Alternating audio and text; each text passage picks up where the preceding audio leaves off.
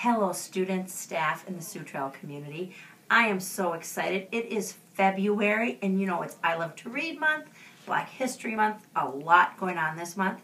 And every year we always start off each week with a staff member reading a book, and I'm going to start off this year's again. But before we start, I want to let you know we have a theme. So when you came into school this morning, you noticed very, very interesting things in the hallway. This year, our theme is Book Wars, entering a reading dimension. We want you to read and read and read and read. So we're going to start the month off with me reading a story called Flight School by Lyda Judge. I was hatched to fly, said Penguin. When do classes start? But you, dear, are Penguin, teacher replied. Undeniable, said Penguin, but I have the soul of an eagle. Teacher and Flamingo weren't so sure, but they let Penguin stay. Flight practice started immediately, like this, flip, flap, flap, and up, up, up. Penguin and the other birds practiced for weeks. At last, all the birdies were cleared for their first flight. One by one, they took to the wind. And then it was Penguin's turn. Geronimo!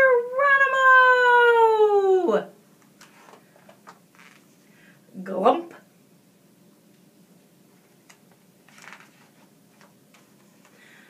I'm sorry, Birdie, said teacher.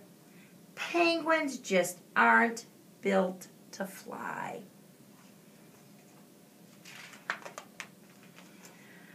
How can this be true, thought Penguin. In my heart, I live on the wind. But as he watched his classmates fly high above, he knew it was time to go home. Penguin was too broken-hearted to even wave goodbye. His teachers didn't know what to do. The flamingo had an idea. Wait!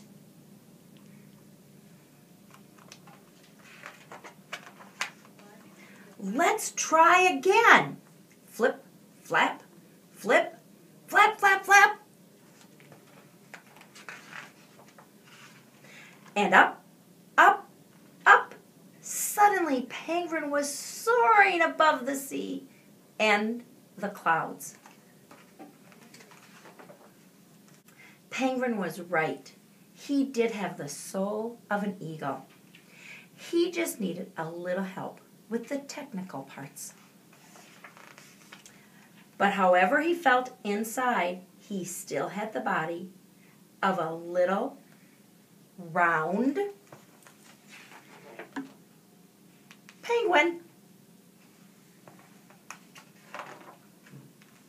But Penguin didn't care. He had soared on the wind, just as he had done in his dreams. He left flight school a happy little penguin. It wasn't long before he came back. My friend Ostrich has the soul of a swallow.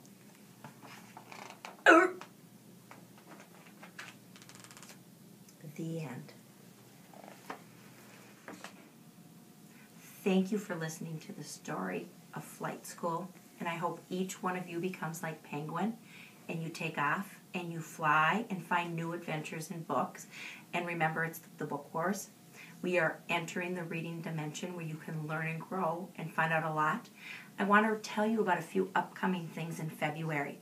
We have the weekly videos where different staff will be reading, so I wonder who might it be next week.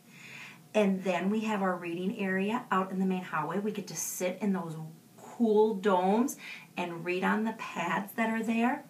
We are going to do a special event with I Love to Read and at Mayan and learn about Juneteenth. So that will be interesting. And we're going to celebrate National Parent Involvement Day and invite families in. And the next really, really exciting thing is we have our second annual Readathon. And we have goals around that.